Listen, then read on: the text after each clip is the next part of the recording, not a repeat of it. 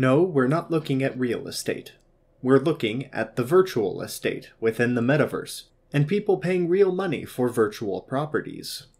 But is this all a worthwhile investment? Well, it isn't without its benefits.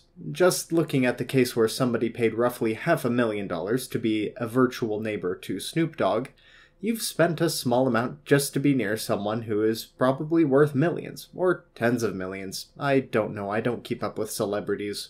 That, and if the value of these properties goes up, the lucky buyer can sell it for a higher price, coming out on top.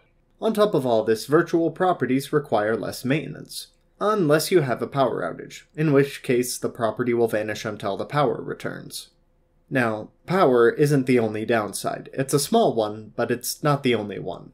Sure, there is the chance that Facebook will suddenly go out of business, but that is also pretty minuscule, almost non-existent. But there is always the chance that a single hacker can completely destroy your investment overnight.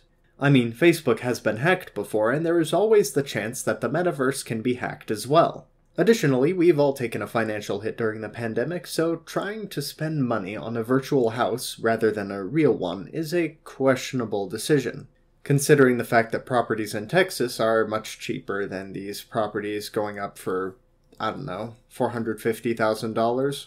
Sure, you might now be a virtual neighbor to Snoop Dogg, but unless he's spending 8 hours per day there, then the chances that you and him will be best buds are lower than your house being deleted by a hacker. Looking at this, I don't think this is a good decision, but I can see why folks are going for this sort of thing. It's not entirely an unintelligent decision, and can possibly earn some good financial returns. But as for me, I'll simply enjoy my metaverse alternative, known as reality.